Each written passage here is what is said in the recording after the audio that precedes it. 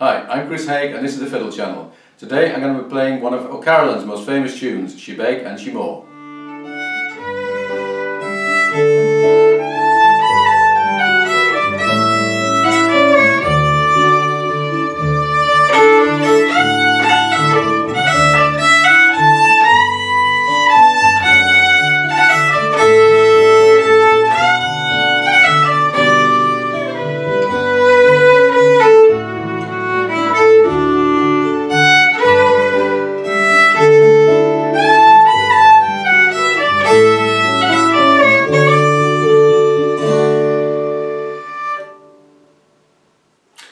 O'Carolan was a blind Irish harper in the 18th century, and he used to travel around the country and he would write tunes for the people who he stayed with.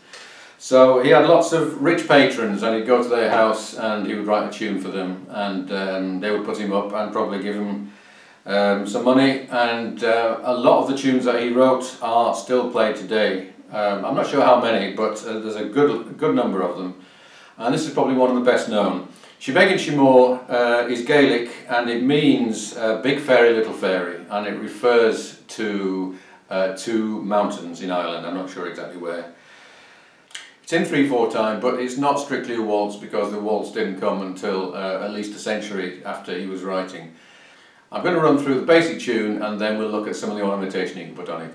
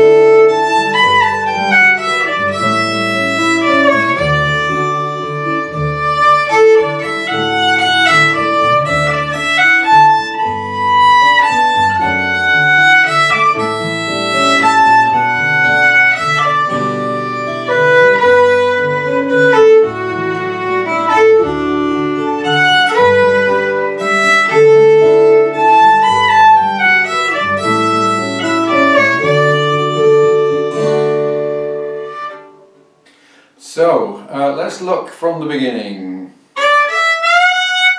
A lot of the first finger F sharps you can slide up to ever so slightly, and then we've got what's called a double cut, so we're flicking first finger and a third finger on like that, and then a hammer on, another double cut, another double cut, another one, another slide,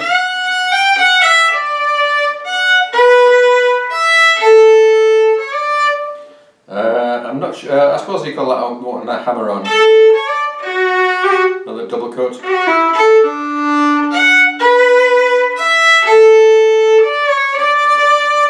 and incidentally, why am I calling it a double cut? Why not just a cut? A cut is when you put a single flick of a note like that. If there's two notes before the main melody note, then you call that a double cut, and you always slur into the melody note.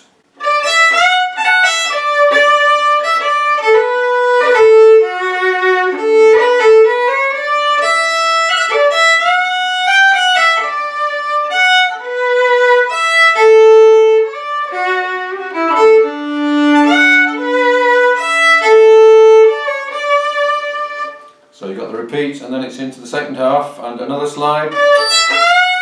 There. Another double cut. And that's probably one of the biggest slides, the fourth finger. Maybe a little hammer on there. Double cut. And you can do a drone here, an A drone under the E note.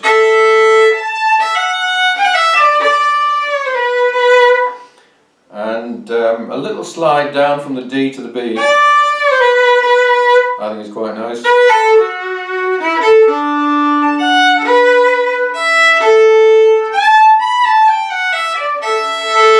Another little open string drone there.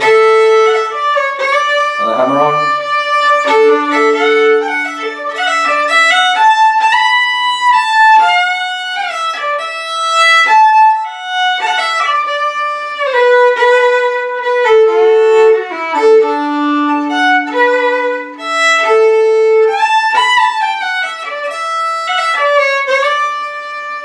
And a little hammer on right on the last note. And all of these are just possibilities. I certainly wouldn't learn all of the ornaments and then play them the same every time. Your target should be to be able to put ornaments in or out as you feel. So that on the A and the B, when you do the repeat of the A section, for example, you don't do it exactly the same as you did the first time, and likewise with the B section. And every single time you play it, you should be able to do it slightly differently, which makes it more fun for you and more fun for everyone else as well. And just use the ornaments as a form of expression to give it the emotion that you feel that it needs, and that might change from day to day. So I hope you enjoyed Bheag Si Mhor. If you want a copy of the dots with most of the ornaments that I've put in, then if you subscribe and send me an email, my email address is at the bottom of the description below the video. And you can also get a copy of the backing track if you become a patron on Patreon, where you can get all of my MP3s and potentially all of my backing tracks as well, depending on what level you decide to come in at. So I hope to see some of you on Patreon, and I hope to see all of you on my next video. See you soon.